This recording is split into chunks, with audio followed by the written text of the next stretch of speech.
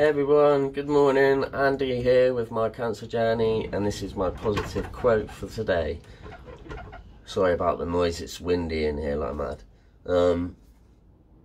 Always find opportunities to make someone smile, and also to offer random acts of kindness in everyday life, like every aspect of life. So it's not a very long message, but I think it's to the point, and yeah, I'll read it again.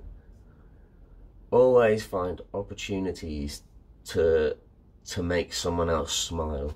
So go out of your way for other people. Make someone smile. It'll make you smile.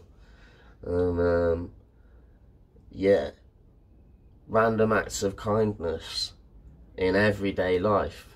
So just helping one person out with something.